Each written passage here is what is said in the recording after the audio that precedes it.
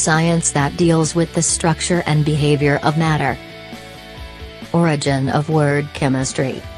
Comes from Arab word alchemia, which means the art of transformation. The scope of chemistry. Chemistry is the study of matter and the ways in which different forms of matter combine with each other. You study chemistry because it helps you to understand the world around you. Everything you touch or taste or smell is a chemical, and the interactions of these chemicals with each other define our universe. Chemistry forms the fundamental basis for biology and medicine. As chemistry scope different to other field which can be seen in the flow chart. History of chemistry. The history of chemistry is an interesting and challenging one. Very early chemists were often motivated mainly by the achievement of a specific goal or product.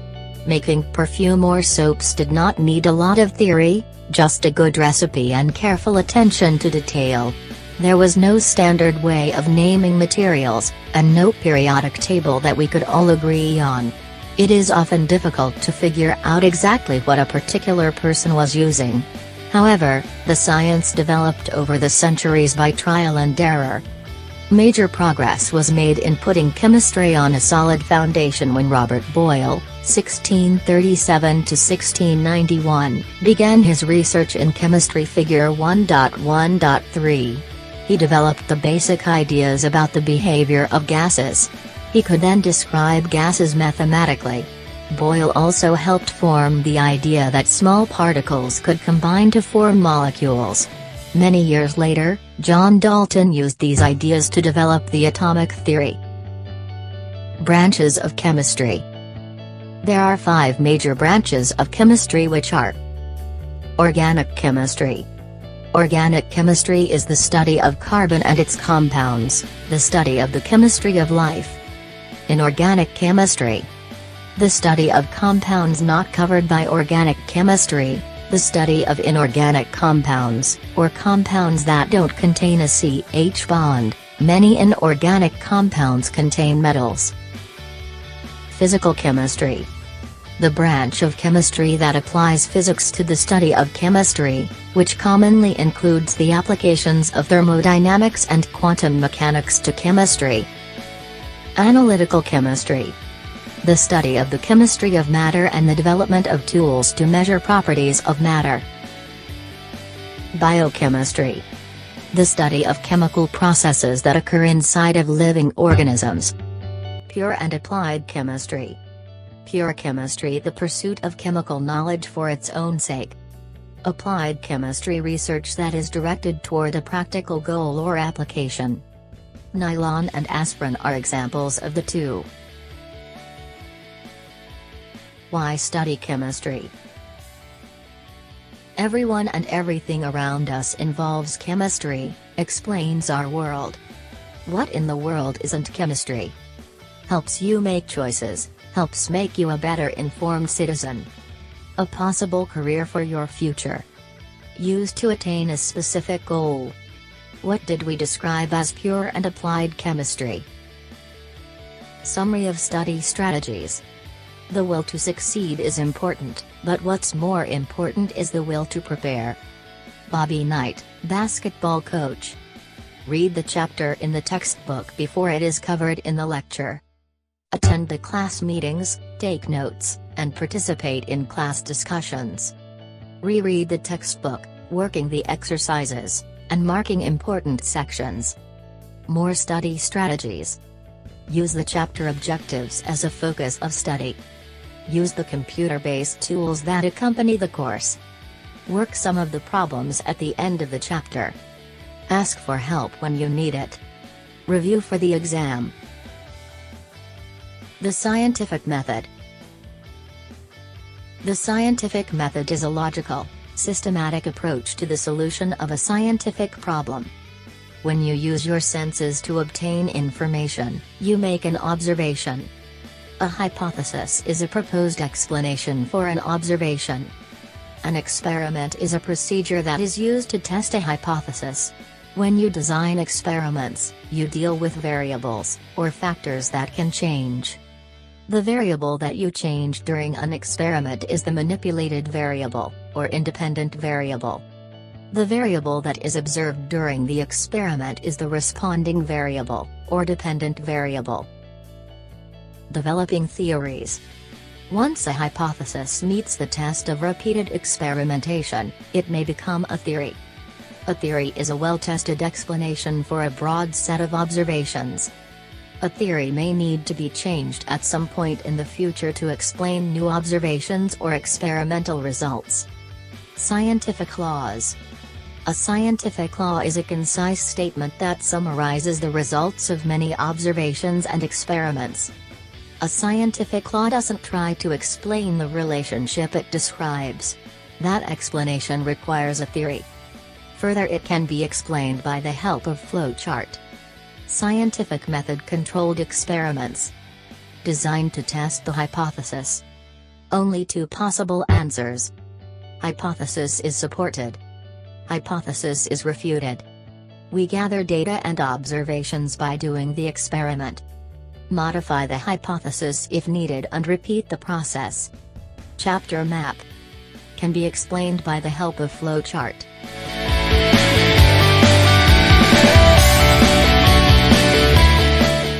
A value is a quantitative description that includes both a unit and a number. For 100 meters, the meter is a unit by which distance is measured, and the 100 is the number of units contained in the measured distance.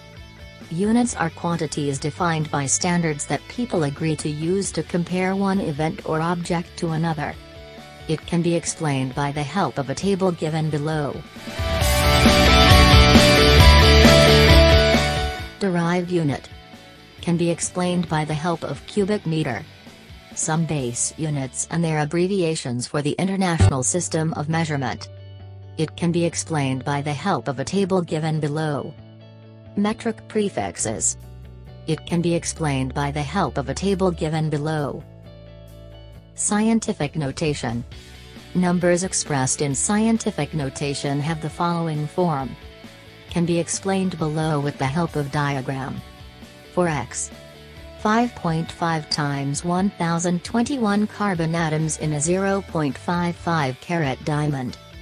5.5 is the coefficient. 1021 is the exponential term. The 21 is the exponent.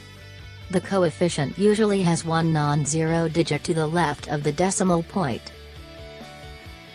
Uncertainty. The coefficient reflects the number's uncertainty. It is common to assume that coefficient is plus or minus 1 in the last position reported unless otherwise stated. Using this guideline, 5.5 times 1021 carbon atoms in a 0.55 carat diamond suggests that there are from 5.4 times 1021 to 5.6 times 1021 carbon atoms in a stone. Size, magnitude, of number.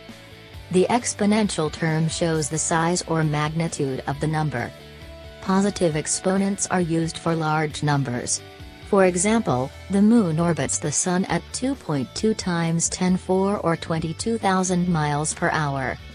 2.2 times 10⁴ equals 2.2 times 10 times 10 times 10 times 10 equals 22,000. Negative exponents are used for small numbers. For example, a red blood cell has a diameter of about 5.6 times 104 or 0.00056 inches. From decimal number to scientific notation. Shift the decimal point until there is one non-zero number to the left of the decimal point, counting the number of positions the decimal point moves. Write the resulting coefficient times an exponential term in which the exponent is positive if the decimal point was moved to the left and negative if the decimal position was moved to the right. The number in the exponent is equal to the number of positions the decimal point was shifted. For example, when 22,000 is converted to scientific notation, the decimal point is shifted 4 positions to the left, so the exponential term has an exponent of 4. Further, it can be explained with the help of diagram. When 0.00056 is converted to scientific notation, the decimal point is shifted 4 positions to the right, so the exponential term has an exponent of -4. Scientific notation to decimal number. Shift the decimal point in the coefficient to the right if the exponent is positive and to the left if it is negative. The number in the exponent tells you the number of positions to shift the decimal point. Multiplying exponential terms. When multiplying exponential terms, add exponents. When dividing exponential terms, subtract exponents. Raising exponential terms to a power. When raising exponential terms to a power, multiply exponents. Further, it can be explained with the help of diagram. Length. Range of lengths. Volume.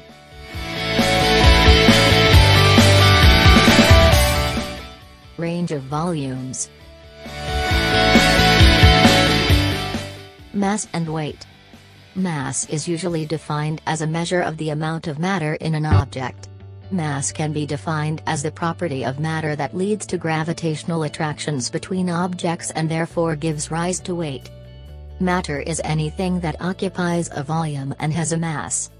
The weight of an object, on the Earth, is a measure of the force of gravitational attraction between the object and the Earth. Further can be explained by the help of table given below. Mass. Range of masses.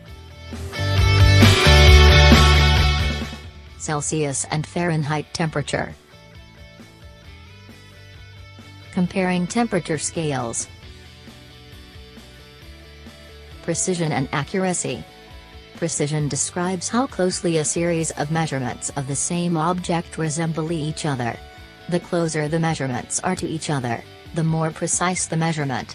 The precision of a measurement is not necessarily equal to its accuracy.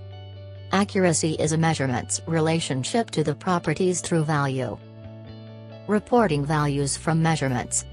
One of the conventions that scientists use for reporting numbers from measurements is to report all of the certain digits and one estimated, and thus uncertain, digit. Graduated cylinder. Trailing zeros. Digital readout. Report all digits unless otherwise instructed. In many cases, it is best to round the number in the value to fewer decimal positions than displayed. For the mass displayed above, 100.432 grams would indicate ±0.001 grams. It can be explained by the help of diagram. Materials. Chemists use specific materials to meet specific needs. Macroscopic describes the world of objects that are large enough to see with the unaided eye. Microscopic world of objects that can be seen only under magnification. Scientific methodological, systematic approach to the solution of a scientific problem. Steps in the scientific method include making observations, testing hypotheses, and developing theories. Hypothesis is a proposed explanation for an observation. A hypothesis is useful only if it accounts for what is actually observed. When experimental data does not fit a hypothesis, the hypothesis must be changed. Experiment, a procedure that is used to test a hypothesis. When you design experiments, you deal with variables, or factors that can change. The variable that you change during an experiment is the manipulated variable, or independent variable. The variable that is observed during the experiment is the responding variable, or dependent variable. Common chemistry lab equipment. The tools of science. Safety goggles. Must be worn for all chemistry labs. Protects eyes from chemicals. Beaker. Used to hold and transfer liquids. Used to make approximate measurements. Use a beaker that is about twice the capacity of the volume of liquid you need to hold. Beaker tongs. Used to transfer hot beakers. Coated with plastic that can melt. crucible tongs. Used to hold crucibles and very hot items. Erlenmeyer flask. Used to hold and transfer liquids. Can be stoppered. Watch glass. Used as a surface to evaporate a liquid, to hold solids while being weighed, or as a cover for a beaker. Test tubes and test tube rack. Test tubes are used to carry out chemical reactions.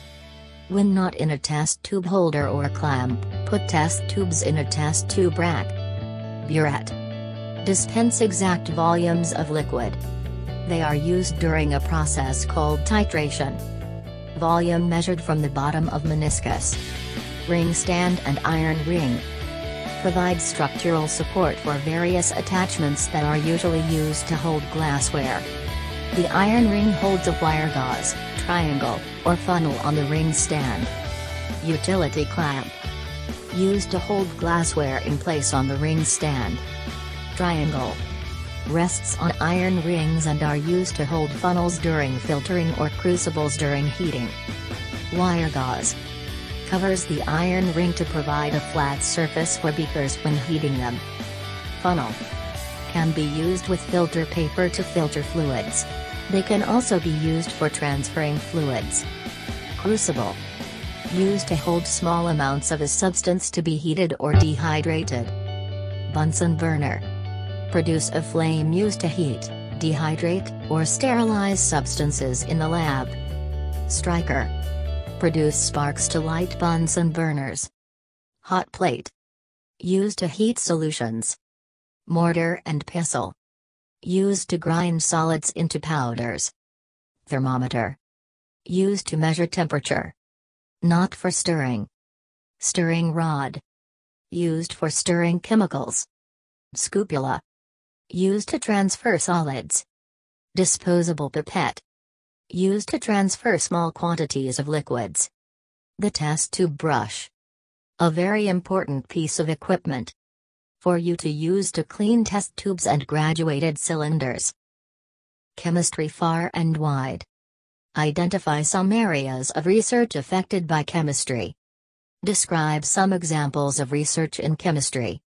Distinguish between macroscopic and microscopic views. Chemists design materials to fit specific needs. Velcro, patented in 1955, on page 12. Perfume, steel, ceramics, plastics, rubber, paints, nonstick cooking utensils, polyester fibers. Two different ways to look at the world, macroscopic and microscopic. Energy, we constantly have greater demands. We can conserve it, use wisely. We can try to produce more oil from soybeans to make biodiesel. Fossil fuels, solar, batteries, that store energy, rechargeable. Nuclear, don't forget pollution. Medicine and biotechnology. Supply materials doctors use to treat patients. Vitamin C, penicillin, aspirin, C9H804. Materials for artery transplants and hip bones. Bacteria producing insulin. Agriculture. Produce the world's food supply. Use chemistry for better productivity, soil, water, weeds. Plant growth hormones. Ways to protect crops, insecticides. Disease-resistant plants. The environment. Both risks and benefits involved in discoveries. Pollutants need to be 1, identified and 2, prevented. Lead paint was prohibited in 1978, leaded gasoline. Drinking water. Carbon dioxide, ozone, global warming. The universe. Need to gather data from afar, and analyze matter brought back to Earth. Composition of the planets. Analyze moon rocks. Planet atmospheres. Life on other planets.